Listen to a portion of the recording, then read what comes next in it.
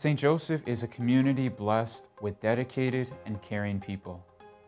Our predecessors built a parish with a firm foundation of community and faith. Generous giving in previous years has allowed us to do many things.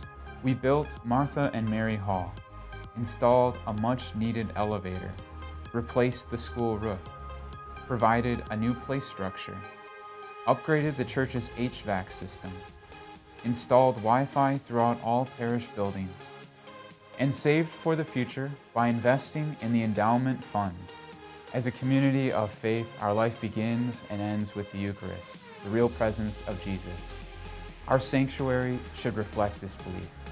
To accomplish this, our goal is to lower the choir area so it sits at the main floor level, as well as square off the sanctuary so it is aesthetically balanced.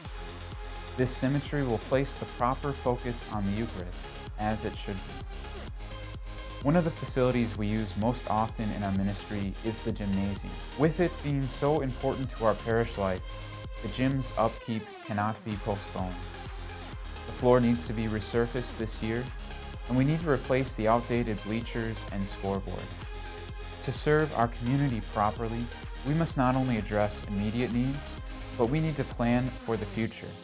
By investing in the parish's endowment fund, we ensure a permanent legacy that supports the work, life, and programs at St. Joseph. As stewards of St. Joseph's legacy and future, your help is crucial to our ministry. We thank you in advance for your much-needed investment.